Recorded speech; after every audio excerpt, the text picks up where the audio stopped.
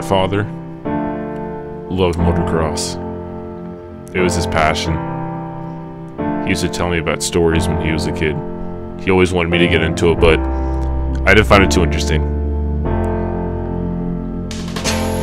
Especially now that he's dead, I've kind of given up any hope for becoming what he was. After the fatal accident, I raised myself for a little while, got myself up, got me a job, and that's where I am today, trying to stop the bad in the city. But what he was pitiful. He never really was around. Anytime he talked to me, it was just telling me what I should do, and not helping me with what I wanted to do.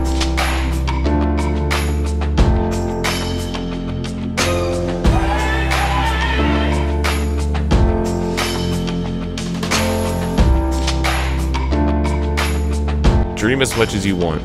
Set goals as much as you want. But in the end, you're going to find out something. All that stuff's going to come to an end. Dreams will be crushed. Goals will be impossible to achieve. And then you'll end up like me. Alone. Desperate for any attention.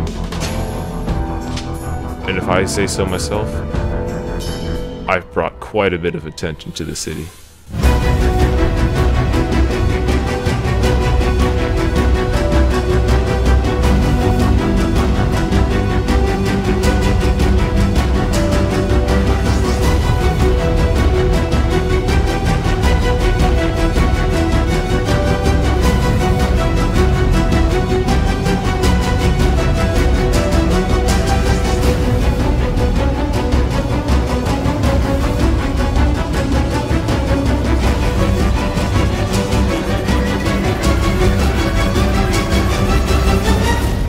And sometimes, I feel that this city doesn't even know who the true enemy is.